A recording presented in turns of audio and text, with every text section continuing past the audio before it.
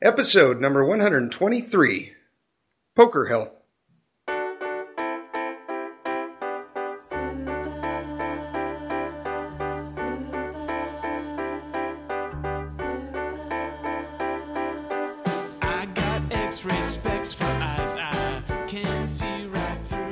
Welcome to the Heads Up Poker Podcast. This is Steve Barton, and thank you for tuning in. Thank you for all your tweets, thank you for your follows, and thank you for your reviews. We've got a new review this week from Craig, representing the UK. Great hosts and good guests. All around enjoyable and informative poker discussion. Thank you, Greg. I appreciate that. This week, we have three guests. We've got Mark Golub, Paul Dewick, and Laura Char. Welcome. Thank you guys for coming on the show. Thank you. Thank you. Glad to be here. Yes, I first met Mark through Twitter. It was a while ago, and Mark was interesting because he's a teacher of health, and he's a poker player. And you have some nice scores, by the way, Mark. 21K, 33K. Well done. That's pretty cool. Thank you very much. Thank you. Yeah, and Mark was he's kind of taken a fascination to nutrition and how it affects you at the poker table.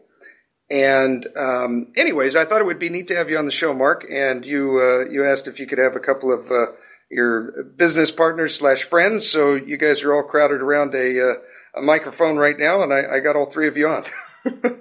We're cuddling right next to each other. Yes, are you holding hands? Kumbaya moment. Yes, and so Mark, you're a poker player. Paul, you're also a poker player, and Laura, lo and behold, you're also a poker player. Yes, indeed, I am. Story checks out.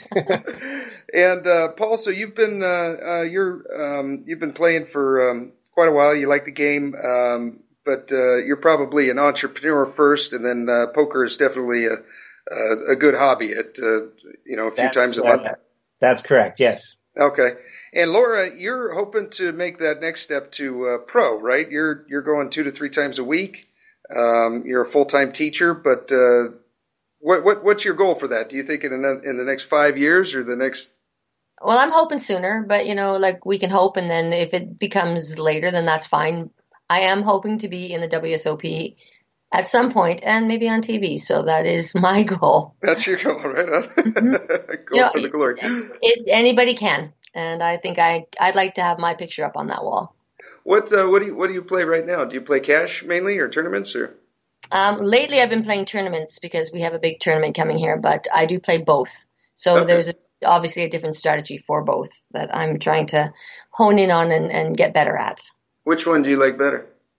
Oh, that's a question. Which one do I like better? I think for the action and the excitement, I prefer the cash.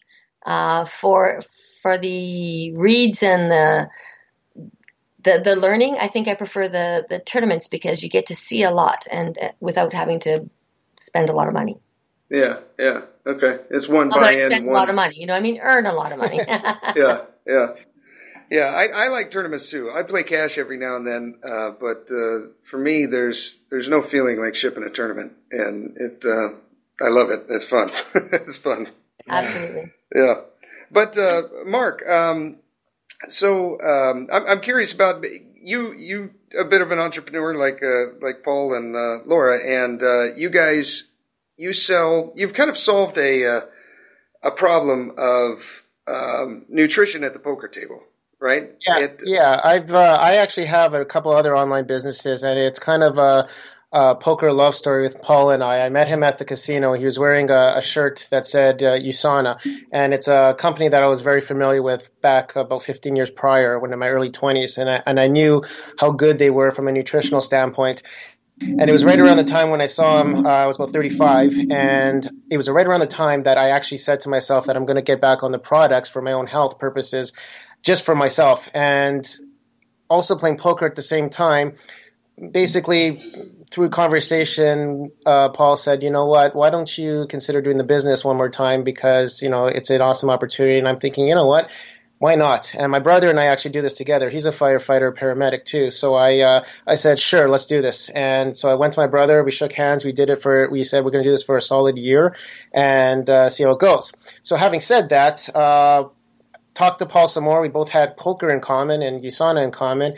And we realized it just kind of we were talking in his office one day, and it kind of just came out of nowhere. How cool would it be to bring the nutrition of USANA, the nutritional advantage that Olympic athletes and professional athletes and elite athletes all trust to the poker table?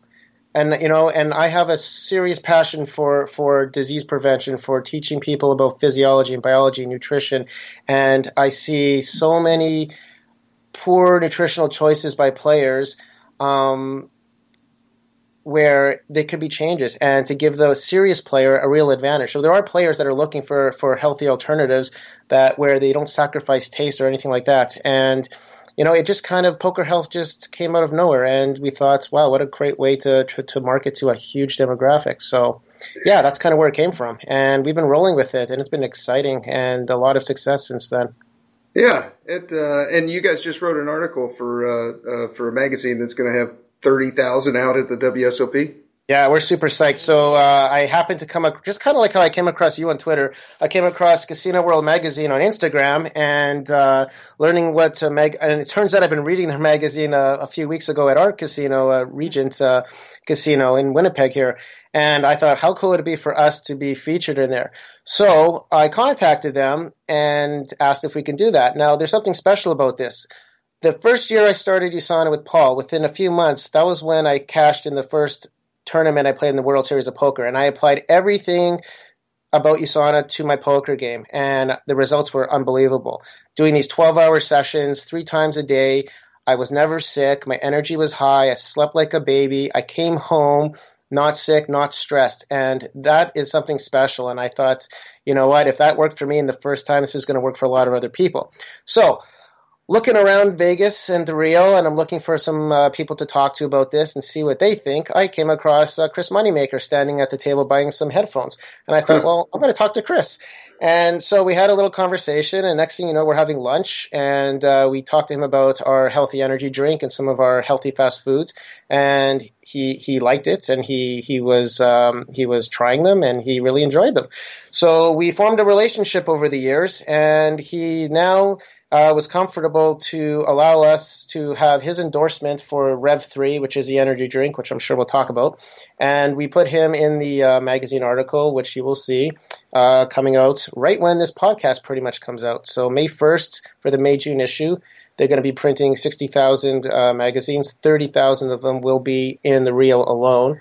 So it's going to be really awesome. We have a 2-page spread. One is about the company and some of the basics, like how do you do a health assessment, which are the products that we recommend for poker players. And then the other side, the other page is about Rev 3, the 2 options of drinks that we have. So yeah, it's very, very cool. This is all happening at once. You know, this solves a problem I was telling you about before, is that I've had students that they'll come to me before they go do a tournament series. And when I get there's kind of a basic list of questions that I go down, to get to know a student for the first time. And, when I ask them about what's their meal plan, because, these tournaments, some go 12, 14 hours. And it kills me when they say, well, what do you mean? And I said, well, what do you plan on eating? And they say, I don't know. I'll probably just get a pizza when I get tired, or when on the dinner break. And I'm like, you're killing me, bro. Because it's like, are you trying to lose this tournament? Like, Exactly. You have to have some type of set meal plan that's not going to make you crash 2 hours after eating it. And, that's going to allow you to go the distance and be focused for, more than half of a day. For sure. And, I remember seeing this, like right in front of me at this was a little tournament I played in Vegas. It was little over 100 people. And at the dinner break, we were down to, I believe, below 20, and these 2 guys order a large pizza, and they split it on the dinner break. They ate it right at the poker table, like the adjacent one.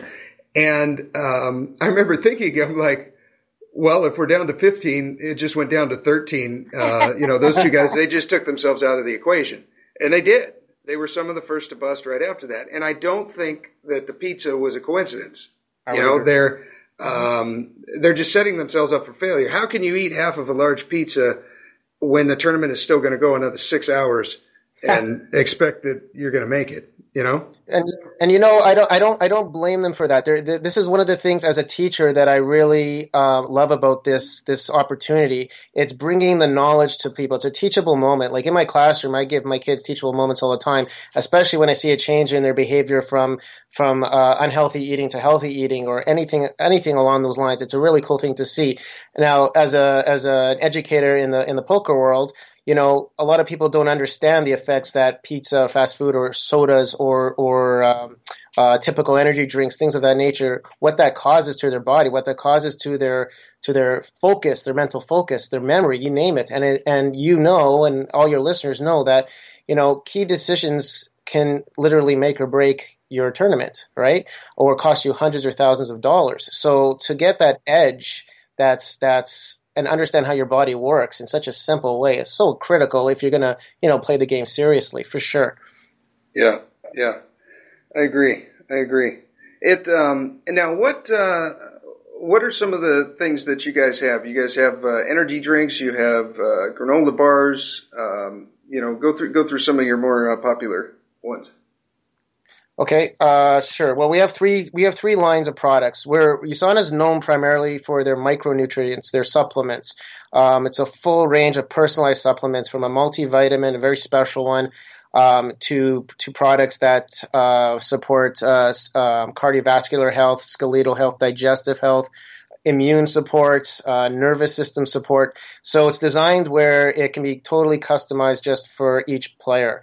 We have a really cool tool called the True Health Assessment that anyone can go do. It takes about 10 minutes. It's free. You go online to pokerhealth.com and it'll ask you a series of questions, and then it'll tell you what your health risks are and what products that you should look at consuming. From the food side, the healthy fast foods, we have something called My Smart Foods, and they're not granola bars. There's a series of shakes. They are protein shakes, but they are very advanced macronutrition-wise. They are loaded with advanced fats, coconut fats, or medium-chain triglycerides, MCTs, many people have probably heard of. They are loaded with fiber and protein, and they're very filling, which is a great thing to have at a poker table when you've got the hunger pains. We've got protein bars and whole foods bars. Again, very high in fiber. They're high in fiber, protein, and coconut fats. So this is the cool thing, though, about these foods. They taste delicious. So for the people who are looking for that comfort food feeling, like the pizza eaters, okay, that's great. It gives them that comfort feeling. But on the other side of the coin, it sacrifices their health, and it causes them to have a drop in energy and lose that mental focus. So that's not a good combination. Our foods give you the best of both worlds. So that's a really cool thing. And then the energy drink, Rev Can drink, is a wonderful sustained energy type of drink that's super nourishing for you. It's a great alternative to the sodas and the typical energy drinks. There's no crash. It's got a low glycemic impact, and that's what's so different about it. And then we've got a skincare line, a personal care line that Laura is looking absolutely lovely after 2 months of using it. So when you combine the supplements, which nourishes your cells from the inside, 100 trillion cells you have, nourishing them every day from the inside, your body heals itself amazingly well, and you treat your skin from the outside. Man, I'm telling you, the effects are unbelievable. You know, I can't stress it enough. This is the highest level nutrition in the world. But it's also about education. It's also about eating healthy and having a good diet and getting lots of water and sleeping well. It's the whole holistic approach. So that's This solves the problem though of the pizza and the spaghetti at the poker table. And you fill in the missing gaps so that you're missing from your diet, right? I mean, it's a rigorous schedule playing poker, and you know that it's very difficult to eat healthy all the time. So you can try to eat healthy, and we encourage that, of course. But you're just going to be missing nutrients in your diet 24/7, and this is a way to fill in those missing gaps, guaranteed with the potency guarantee that we offer at a pharmaceutical grade level, and that's what makes us so different and special. Now, what you mentioned something. I'm kind of a health nut myself, and can you explain what you mentioned low glycemic index and not having the crash? Can you explain what happens when you eat a spinach salad and what your blood sugar is doing, and then when you eat a Snickers bar, what your blood sugar's doing, and when you eat Sure. a pizza, and like, you know what I mean? Kind of go into that, and why it's important for it to be level. For sure. So there's a lot of misconceptions. I'm a misconception type of guy. Not that people misconceive me, but I like to address misconceptions in my classroom, outside of my classroom. So one big misconception is sugar. Oh, I got to be off carbs, sugar free. Well, see, there's a misconception there. Sugar is, your brain relies on sugar, glucose. I mean, if you don't have sugar, you're not going to survive very long. So there's good sugars and bad sugars. So the thing to focus in especially from a poker perspective, is energy. Do you want short bursts of energy and a crash where you're going to lose your focus and you're going to feel drained, and that kind of effect in your body also promotes weight gain? Or do you want sustained energy that gives you promotes weight loss and keeps your mental focus stable? So glycemic index is really a scale from 1 to 100 that rates how quickly sugar is digested and absorbed into your bloodstream. So something like a Snickers bar, well, sure, if that's going to be a high glycemic impact food, it's going to cause a surge in sugar, a surge in your insulin, which is going to bring back down that sugar quickly, causing that crash. And that's what happens if you have a soda or some of the other typical energy drinks out there, which is why people are drinking so many of them, because they're having these quick crashes. So they have to raise their blood sugar again, and then it crashes, and they raise it again. And that's how you give yourself diabetes, right? That's definitely promotes diabetes too. So, if you're trying to sit at a table and focus and not sacrifice your health, you have to be eating low glycemic foods, and you have to be eating low glycemic snacks. And this is the solution that we can bring to the table for the snacks for sure, and for the foods to a degree with the shakes. So now going to the spinach salad, that's a much more nutrient-dense type of food. You're getting your vitamins, you're getting minerals from that as well, you're getting antioxidants, and again, of course, low glycemic, because it's going to be probably combined with some nuts and some chicken perhaps.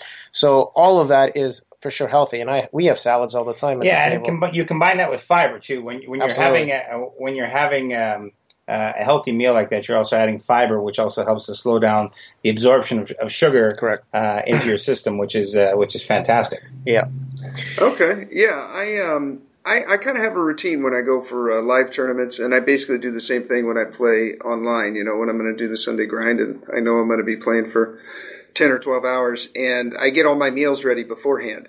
And so for a live tournament, it's a little bit more of a task, because what I'll do is I'll make a smoothie, and then I'll put it in one of those smoothie containers, and then I got to get the cooler, and and then I'll have some beef jerky, which takes time to make, to go down to the meat market and make all that stuff up, and then I'll have nuts and like that. Now this is for when I go to a live tournament, this is a 45-minute routine every morning that to do all this. It takes a lot of work, and it may even be longer when you count the time that I've got a particular when it comes to my beef jerky, and and so I make my own. And anyhow, this might be a much easier solution to do, because there's no setup time every time before you go. It's a quick little bar that you can keep in your backpack, and you eat it on every 2 hours on your break. Exactly, and we've got even our shakes. We've got large bags of shakes which you can keep on your your kitchen counter for like the routine that you do, or we've got little single individual pouches that you can stick in a few in your backpack with your water bottle. Our shakes you require water, so really you get a bottle of cold water from the server there at the casino or whatever, or from your tap if you're playing online at home or something, and that's it. Mix it in, shake it up, and you're good to go. And it's really that simple. So for the player that's on the go, doesn't have the time or the patience to do that amazing routine that you do, and I give you kudos to that. Thank you. We definitely have the solution for the average person who does not do that kind of thing. It's really great. And this is the perfect solution for the pizza on dinner break. Sure. Pizza is a great thing to have after you've won the tournament and you want to sleep an hour later. Definitely. Yes. Pizza, 2 beers, and you're out. Yeah, exactly. Yes. Well, you guys have been very generous, and they are going to send me a care package for the WSOP. So I'm going to try this stuff out, and I know some of you are coming out to the WSOP as well. Hit me up, and we'll try these drinks and these bars together, and we'll try them out. I'm anxious to try them on the breaks, And because with the way the breaks go now, sometimes by the time you use the bathroom, you've only got 7 minutes. And you got to park way out in the North 40 at the WSOP. And so I got to run out there and try to stuff some beef jerky in my mouth and then run back and then just make it in time back from the break, So if I could stick one of these bars in my pocket, that would be infinitely easier. So I'm excited. This could save some time and maybe make the breaks not stressful and a little more enjoyable. For sure. And the less stress that you take away from the breaks, for example, gives you more time to think about, the session that you just had, right? And perhaps what's coming down the line. So anything to give you a nutritional advantage or any advantage is what we're all about. Plain and simple. Yeah. And I'm going to do a live read right now. And speaking of getting an advantage, Elliot Roe. Yes. You should not play a hand of poker unless you listen to that man's voice first. Meditation tapes before you play. You have to get in the right mindset so that you can focus on poker and have one of your poker health bars. Live Cash, online MTTs. He has MP3s for it all. He's got a confidence booster, the simple volume system. There's no obligation. You can listen to his 7-minute Tilt-Buster for free. You put it on your phone. You can do it right now. The link is in the show notes, or you can go to headsuppoker.poker and you can find it there. You can put it on your tablet, your computer, whatever you want. You have to have a warm-up routine for everything. Imagine professional athletes if they just walked out of the locker room and started playing football. Professional athletes have a warm-up routine, and you as a poker player need one too. So you need a little 10-minute routine before you start to wager large sums of money for small edges. If you learn nothing else from me, let it be that you have a set routine that you do every time before you play. This is the next step in poker. The mindset advantage, Elliot Roe. Use the code HUPOKER. Score yourself a little discount. You'll find the link in the show notes. HUPOKER. Okay. I've got a little strategy hand if you guys want to talk some poker strategy. Sure. Okay. This comes from a 1-2 no-limit cash game. I know I just talked all that stuff, Laura, about how much I love tournaments, but this one's from a... Then you're right up my alley here. All right. Go ahead. Hit me with it. All right. This was in Vegas. This was a few days ago. My wife and I went out there. My brother lives there, and it was just a quick little trip. My wife went shopping, and I had about 3 hours to kill. So tournaments were out of the question. But I thought, we know where you're going if I'm going to be in Vegas and not play. So, so I went to, where did I go? I went to the Luxor. And they had a little 1-2 no-limit game with a 300 buy-in. So I buy in. The table is, we're full-handed. We're 10-handed. The table is pretty loose and pretty passive. They tend to limp a lot. I would say 2 out of 3 times, it'll go around limped without with 4 or 5 limpers, no razors. We'll check, see a flop. There has been one guy that has been pretty antsy. I got the impression that, he bought in with 200. He was down to 100 now, and he was either going to double it up and leave or push it in and go out, because the hand just before this one, it was small blind, big blind, and then a limp, and then he shoved all in, and everyone folded. He shoved in for $100, and everyone folded, and he showed ace-5 offsuit. So I thought that was interesting that he would shove all in there with 50 big blinds, but to each his own. I just saw somebody do that with deuce 7, so I understand. There you go. Each to their own. Each to their own. Yes, to each his own. And we shall own them. Yes, okay. Yeah, okay, so this guy, the very next hand, he's under the gun, +1. So the first guy folds, and then it's on him, and he calls $2. Then there's a guy to my right in middle position, late middle position, and he's got about 600 behind. He's got pretty much the table covered, and he limps 2. And then we're just his left. We're beginning late position. We're in the hijack, and we have 10-7 of diamonds. We've got 300 behind, and we decide to limp as well. I think. What do you guys think? Are you guys normally folding there or limping along as well, or are you? I personally like to limp and see a flop, and if it's really good, I try to trap and get as much as I can. And if it's bad, I don't lose much. So that's my take on that part. If I have the option to limp and get in with 7-10 offsuit, I'm definitely in. Okay. There's a philosophy. It's called LCF poker, limp check fold, and sometimes it's not a bad philosophy. Okay. Well, this shirt's made up. Yes. Well, this one's 10-7 suited. I think 10-8 here is a fist pump limp, and then you might even argue for a 3-bet to isolate, get position, and then 10-6 suited. I think I'm folding, but 10-7 suited. Why not? Especially at a passive table like this, where it's unlikely. Small raise, build a pot a little bit, sure, for sure. Why not? Yeah. So I decide to limp. The button also limps. He's got 600 behind, just like the guy to my right. The small blind folds, and the big blind checks his option, and he's got 300 behind.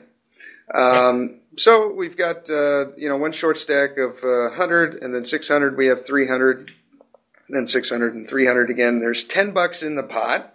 Again, we got 10-7 of diamonds, and the flop is King 10-8 with one heart, which will come in on the next street. So we flop middle pair. We've got a horrible kicker. The big blind checks under the gun +1, who's got 100 behind, and he's the guy that shoved all in before with the ace-5 offsuit, the previous hand pre-flop. He checks. The guy to my right checks. And now it's on us. We have the button behind us. Are you guys ever betting here? Are you? What? You didn't say how many diamonds there was. You said there was one heart. How many? One heart. There's no diamonds. No diamonds. Okay. Yeah. So no chance of a flush here. No chance of a flush. I think it's safe to bet I don't know, 3/4 pot. $10 is no. It's not even if it's pot. It's just $10. And see kind of where you're at, and you might get one or two callers. If nobody raises, they probably don't have a king or a very good king, which means you can probably get them off their hand later. That's my thinking. Yeah, I'm giving a minimal bet just to fish to see if somebody's got that king, and then I'm going to look. Then I'm going to read the player to see if they're just trying to get me off the hand because they're just playing a weak 10 too. Yeah. Okay. But so you guys are all leading here for like 7 or 10. Yeah. Between 7 and 10. Wouldn't go more than that. No. Okay. Yeah, I kind of like that. At the time, I thought, see, now on a flop like this, if it was like the 10 was the heart. So if it was King 10-8 and there was one diamond out there, I think I'd be. I think I would go for a bet here, but without the diamond, But then the other part that's going in my head here, too, is that we have 3 checks in front of us and only one guy left to act. Maybe a little pro bet there is a good idea. Yeah. My question would be why are you in the hand in the first place if you're not going to follow it with at least middle pair? Yeah, that's a good point. I don't know. With a hand like this and the stacks this deep, I guess I was looking to hit the flop just a little bit more than I don't know. I suppose okay, what hands are folding here if we bet? I think better 10s are calling, all kings are calling, a lot of draws are calling, like Queen Jack, Ace Jack, Ace Queen. I don't think they're going to fold to a bet. But you're still probably ahead of most of those hands. Yeah. So if a brick comes off on the turn, then you're good. So it's all right. Yeah, I think you guys are right. You convinced me. A lead there is good. Okay, you're an easy sell, my friend. Yeah, that wasn't tough, was it? Okay, well, I barring good advice, I check, and the button checks behind. Okay. So we go to the turn. We still have $10 in the pot. And the turn is the 7 of hearts. So the board now is King 10, 8, 7, and we have 2 hearts. And again, we've got 10-7 of diamonds. So we turn 2 pair, puts a flush draw out there. Straight draw. I'm sorry. It puts a flush draw out there. It also puts a possible straight. Let's see. 9-6 would be a straight. Jack 9 would be a straight. That's it, right? Unless I'm missing something obvious. Yeah. Now there's flush draws up there. So the way you check. What's that? Just got interesting. And how many players are still in the hand now? 6. 5, including us. Okay. So when it checks through like this, I'm kind of thinking that the only people I could imagine having a king in this spot would be possibly the big blind. And if he does, it's got to be a pretty weak king because he checked behind with everyone else. I would agree. Okay, I have a question though. Did it cross your mind that have you been watching for any like slow players that are just like slow playing anything? Anybody at the table doing that at this point? It's passive. You said it was you said passive at one point, and I wonder if people are limping in with pretty decent hands, just kind of hoping to hit something really big and bluff out your 10-7 when they're sitting with pocket kings. Has anybody been doing that to this point? Yes, but not these players. Okay. Fair point. Yeah, the guy that shoved the ace 5 off,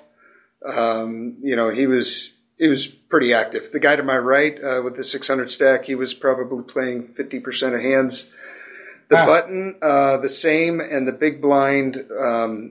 If he had a hand there, he would have raised. He would have raised even, I believe, King Jack off in that spot. Okay, I think just being at the table for an hour and a half. That was my impression. But so when it checks through, I figured the only guy that could probably have a king would check it in that spot would be the big blind. I think everyone else would have bet one, including the button. All right, first act. Well, let's see. This is exciting. Yeah. Okay. So that's my read so far.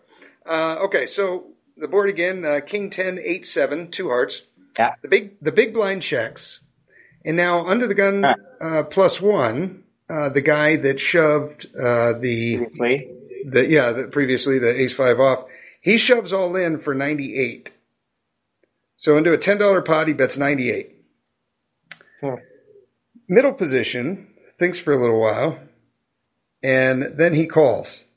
Oh, wow. The guy with 600 to my right. And now it's on us. So we got 10-7 for 2 pair. There's a flush draw out there, possible straight. My guess is the guy that thought is on a draw. That would be my first impression. He seriously thought about it. It wasn't because he's been watching this player, and he watched and he waited. It wasn't like he. It was not a snap decision. It took him so probably. He doesn't have anything at this point. He's waiting to get something. Where he's there, if he's hit, if he's got a straight at that point, he would probably shove all in to isolate. I would think. Yeah, just to protect from the flush draws. So. I think so. All right. Now I plugged a bunch of ranges into Poker Slice before I did this, so I could kind of get an idea of the percentages. And that was going to be some of my questions for you guys. Is what do you think he does? Because if he's calling 50% of hands, I think he's calling with 9-6 suited there, 9-6 off. He's probably folding in that spot pre-flop. I mean, so 9-6 is now a straight, and that would make sense because. He's going to check the flop because he's only got a gut shot and he's got 2 players left to act, and then boom, he binks it right on the turn. So I think that if he's in the frame of mind where he feels he can get a lot of value on the river, even though there's a risk of a flush coming on the river, which is still not that likely, he might call to try to make the next us and whoever else think that he's not that strong so that he can trap and get some more value on the river. I've played like that at times. And then it depends on your mindset, because then there's other times where like, okay, I got this straight. I don't want somebody to flush me out, so I'm just going to raise and knock them out. And if they call, they call, and I've still got them beat. So why is no one considering that this guy's on a flush draw? It could be on a flush draw. It could be. I put those in his range too. I put ace 2 of hearts through ace 9 of hearts. I think all those would make sense. Yeah. And then other random flush draws too. Once you tell me what happens on the river, I'll let you know if I'm right. How's that? Okay. Hindsight is a great thing. So you're next to act. I'm next to act. Yeah. So and now this is something I can tell you too that'll probably might influence your decision here is when the first guy moved all in, the two guys to my left that are going to be left to act after me, the guy on the button and the big blind, they instantly looked completely disinterested in his hand. And then when the next guy called, I just knew they were folding. You know what I mean? I don't know if it was the look on their face or they weren't even trying to hide it. You know, they're done with this hand. So when we call here, I mean, there may be a slight chance that I don't even think is worth the calculation that one of them is going to call, but I would bet the house that they're not. Like they just did not look like they were calling at all. So if we call here, it's going to be one guy all in, and then we're going to be heads up for a side pot with the guy that called. But in the moment, Laura, I thought the same thing that you said right away was that it felt to me like he was on a draw. He paused and he was thinking, and the gears were turning, and my perception was that he didn't notice that the big blind and the button were going to fold because he was just staring at the flop. He wasn't watching the table, you know. So I don't know that he knew that. And he took a little while to call, and just the way he was acting, I felt like he's drawing. Now, whether that means queen jack or whether that means a flush draw, I felt like he turned some kind of serious equity, like, you know, like he's got queen nine or something like that for an open-ended straight draw. Even have a lot of outs at that point in time, yeah. Yeah. You know, queen nine for an open-ender or, you know, and maybe a flush draw to go with it or something. That was my impression, was he wasn't made yet. Okay. So keep us in suspense. What happens? So what do you guys do here? Do you call? Everybody's biting their nails. Okay, so so the call is for how much? It's for 100? 95. That was 98 in or 95 to a $10 pot? The call is 98, but you got there's 200 in the pot now, right? You figure those two guys are going to fold, but I'm thinking that if you may be able to push all in here, and you may get the guy with 600 to your right to fold at that point because he doesn't want to do that much action. But again, you've only got 200 behind, so he has you covered. But then again, that might incent him to fold. I don't think at this point, with all those draws out there, and we only have two pair, we may not even have the best two pair, keep in mind. I think it's either fold or shove all in. No, fold or shove all in, I think, is the best thing to do. Calling just allows that many more players for sure to hit one of the draws. I would try to isolate. I would shove or fold. It's one of those two. Go for it all, or just give it up, because there's a lot of things that are beating you, and you don't even have the best two pair. There's a set that's beating you. There's better two pairs. There's two straights on board. There's a river to come and lots of draws. So that's my thinking. I mean, it depends. Is this late in the session or is this early? Like, it kind of depends on. That's a big factor for me too, right? So where is this late in the session or early in the session? This is about halfway through. I played for 3 hours. This is about an hour and a half in. And are you up or down at this point? Let's see. I bought in for 300, so I guess I'm even. You're even, yeah. Well, that's a tough one. We're on the fence. I'm shoving. I'm shoving. If I'm planning on being there for more than at least another 3 hours, I would probably honestly let it go. For me, if I'm going to play conservative and I'm going to play for another 3 hours, and that's my budget for the day. If I'm kind of like, you know what, it's time to go, and you know it's okay if I lose the 300. And I'm feeling half decent about it, I would shove, like Laura said. So I don't know. I'd have to figure it out right at that moment. Well, my thought with shoving was if we shove here, the two guys fold behind just like we're almost certain they're going to do. The guy that shoved all in, he has no decision left because he's already made it. The guy to my right, again, you know, I can shove in 300 and then it's another 2 for him to call.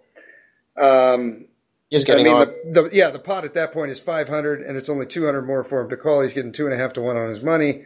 And at that point, I don't know that he's folding any hands that are better than ours. I think he's going to call us with hands that beat us and fold everything that we beat. True. And you know what I mean? Like, he's probably folding 8-7 for 2 pair there, which we beat. And then he's probably calling with 10-8, which beats us, and with King-10, which beats us, and a set of 7s, which beats us. And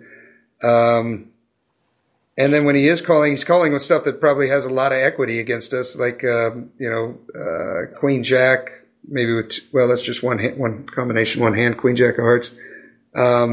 I don't know. I felt like if I shoved it, because what if he limped?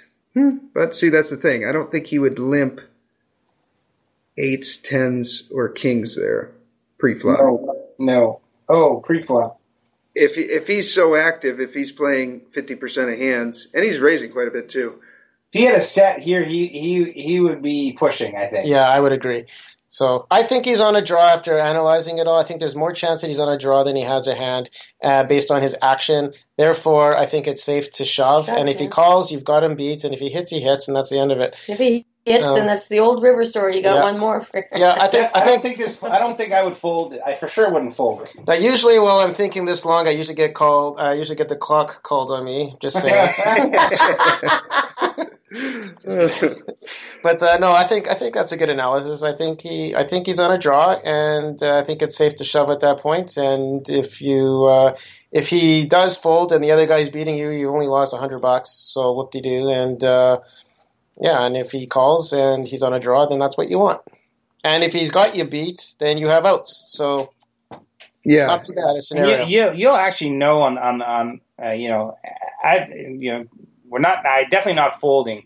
Calling isn't necessarily a bad thing. You're only into 100. You don't want to lose necessarily more than that. And you're going to know on the river, because if the two guys are going to fold right after you, the button and the big blind is going to fold. The guy who shoves got no options, right? So if you call though and you miss, you better be prepared to fold. Because otherwise you might as well just shove and get fold equity on those other two guys, because you don't know if they're going to fold. You're assuming. Well, right? does the guy right to the right actually look like, if you call and it bricks off, then is the guy who's got the 600 behind, or now 500 behind, is he actually going to then shove? Is he the kind of guy who has he done any shoving? That would be the question. Like big bluffs.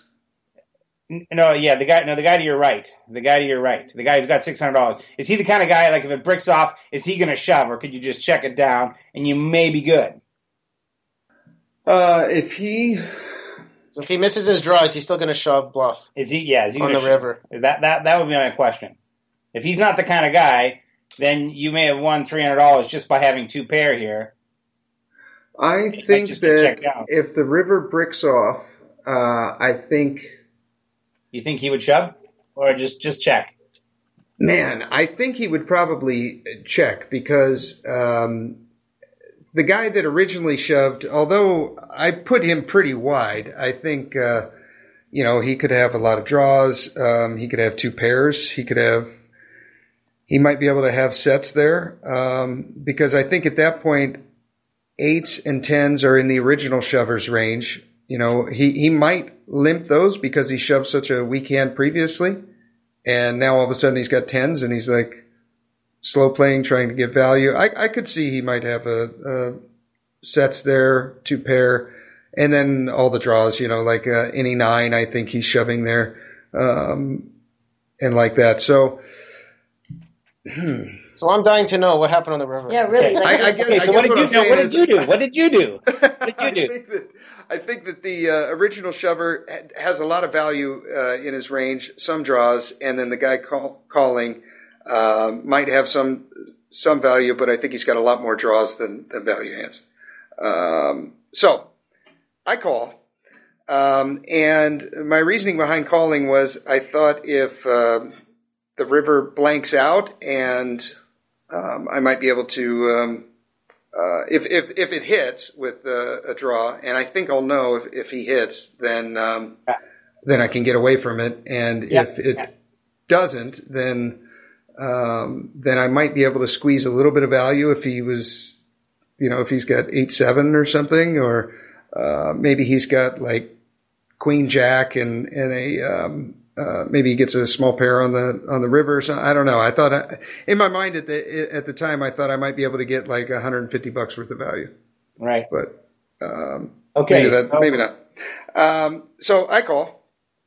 The river is the 5 of hearts. We got the two folds. We did. Yeah, I'm sorry. In my mind, they'd folded already. Yes, we did get the button and the big blindfold. Okay. So we call. Now the pot is 306. Yeah. And 308. Yeah.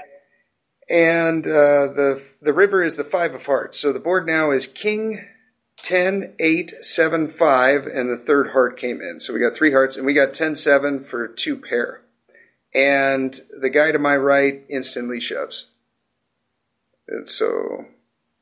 Representing the flush or having the flush? Well, I don't know. What was your plan in your mind for a call? What did you say? This is my biggest thing. I don't know if it's my biggest thing, but it's definitely one of my biggest things in poker. What was your plan on the turn? Like, you got to think about what you're going to do in the river. If you're calling on the turn, you have to have a plan that you're going to continue with. If you say, I'm going to call on the turn, if something happens in the river that I don't like, I'm prepared to fold. But if you say that to yourself and then you change your mind, you might as well have just shoved and have fold equity, right? So what was your thinking on the turn again when you said to yourself, finally, I'm going to call? Is it call and fold if he shoves, or a call and call if he shoves it regardless? No, I wasn't going to call regardless. I thought if a heart comes, I'm going to that'll be a game time decision whether it looks like he's bluffing or not. But as fast as he moved, he looked very confident. Well, here's something that happens to me with Mark actually all the time is I get in these situations where I'm feeling pretty confident about my hand. And I do the thing that I just said at the beginning where I would call. And this is where I get caught all the time because this is what Mark is teaching me actually is what is your next move? If you're just going to call, are you prepared to follow it through? What are you doing? If you're calling and you don't really have any other options and you think that if nothing else hits or somebody else hits something and all you're stuck with now is 10-7, you just wasted $100.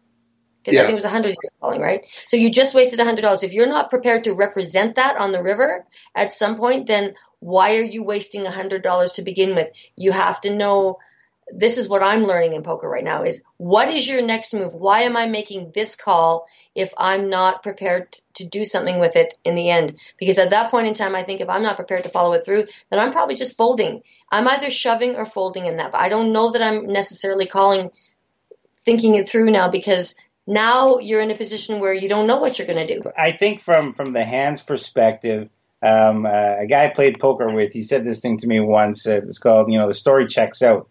And I say this a lot of times, and my kids absolutely hate it.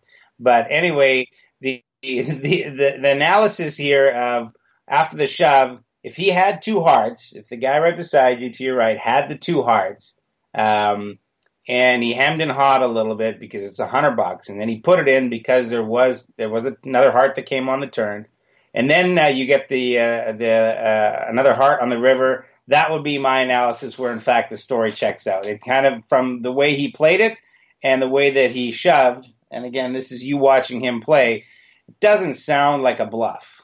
To me, it doesn't sound like a bluff. I would agree. Yeah. I don't think so because, in that, well, I guess I'm trying to say I don't think it's a bluff either, so I'm agreeing with you. Although that came out completely wrong when I first started out. But start the sentence with "I agree with you." Yeah, okay, there we go. I agree with you. I don't think it's a bluff either. Because if, really, what's he bluffing with here? Like, let's say Queen Jack for a miss straight.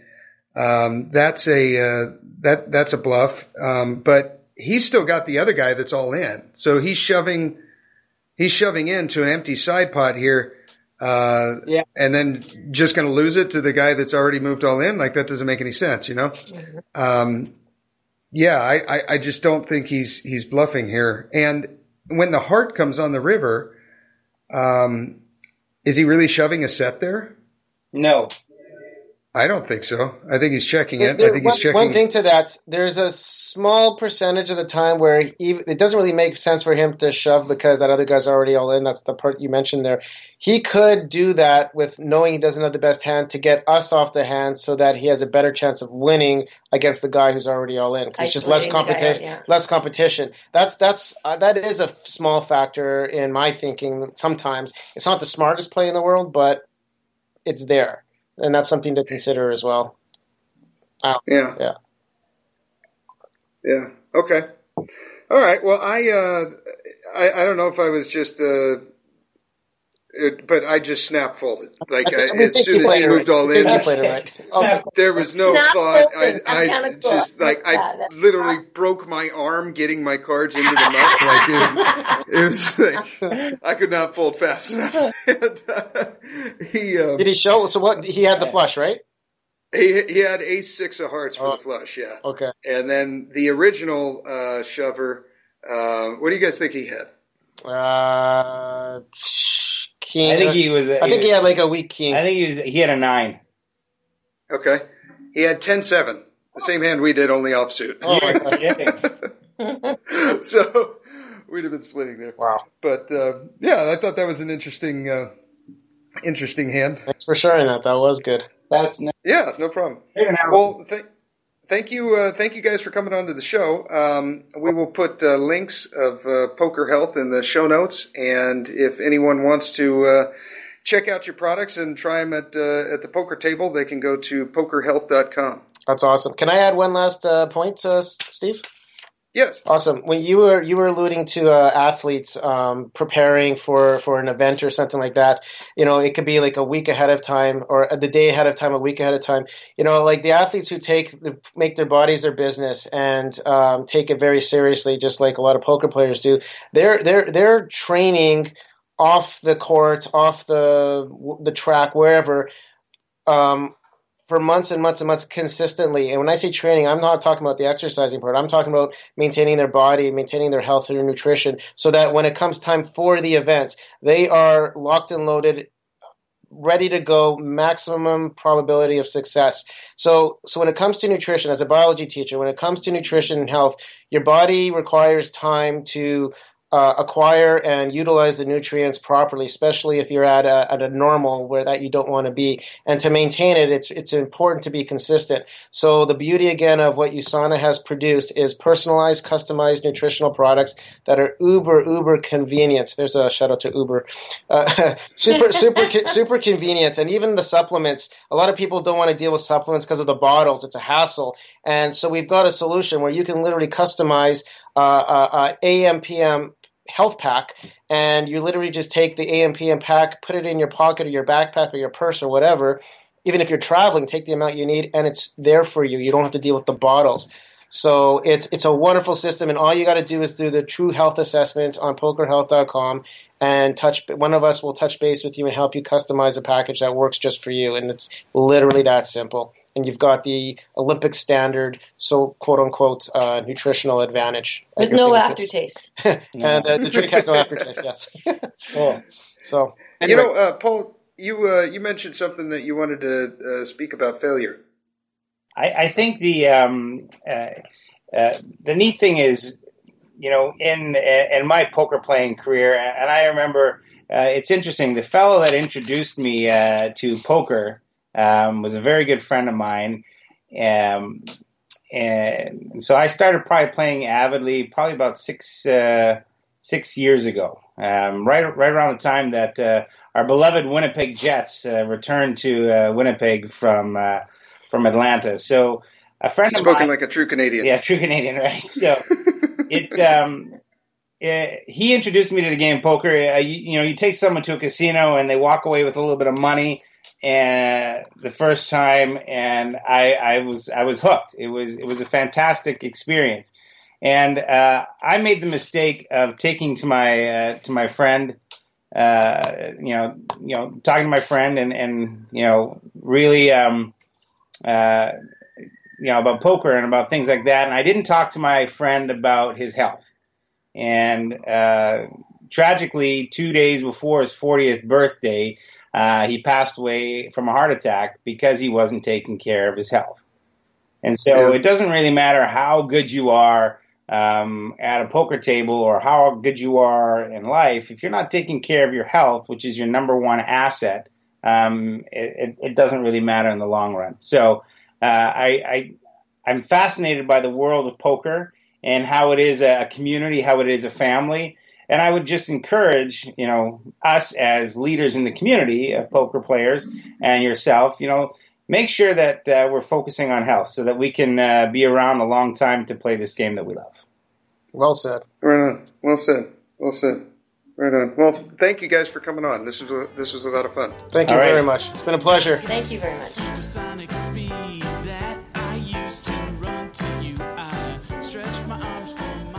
Well, that was interesting. I'm excited to try their products. I think what I'm going to do now when I go out to the WSOP is normally, like, you guys know my routine and I have all my snacks and everything.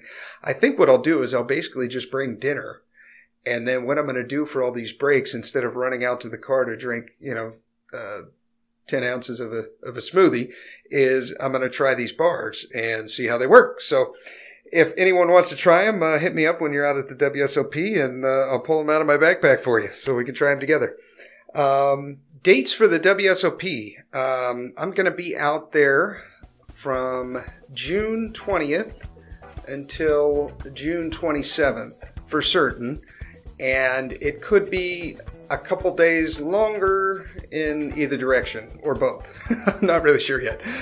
Derek and Mark, they're going out also on June 20th, and they're going to be there for I think 3 weeks after that. Mike is going significantly sooner. So if you guys want to meet up, send me a tweet, and we'll schedule some kind of TPE Heads Up Poker Podcast meetup. So that'll be fun. Speaking of TPE, Tournament Poker Edge. You play tournaments, join the TPE community. Learn from, talk to, and interact with the pros you hear all the time on this podcast. You can watch videos, you can watch free videos. There's a bunch of free videos up there. Click on the link in the show notes, it'll take you straight to that page.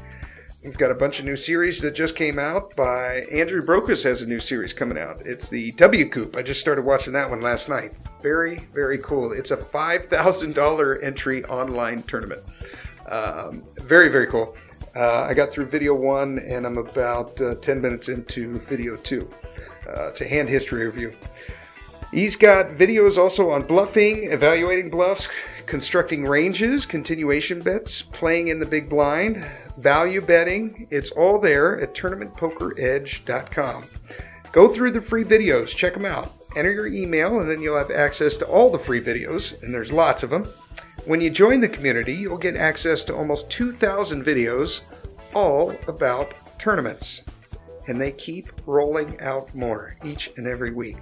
The forum is awesome. You can post a hand that you played and get feedback from the community and from the pros. You can message anyone on the site. When you join, use the code HUP month, HUP quarter, or HUP year, depending on how long you sign up for. I just do the year. Save yourself some cash. Use that coupon code. Study and learn with other people that are just like you and me. It will be the best thing you've ever done for your tournament game. I guarantee it. Thank you for tuning in. And here is your weekly motivational speech. How easy and how convenient is it for us to blame everything and everybody for the things that we have going on in our lives? There is a such thing as you being a positive and a great person with the best of intentions towards everybody, and shit is rough and you just can't get a break. But most of you are waking up every day looking for pain, dysfunction, drama, unemployment, being broke, struggling, dropping every excuse in the book about your childhood and the problems and dysfunction that you grew up in that's stopping you from becoming successful. You don't like your friends, so why are you still with them?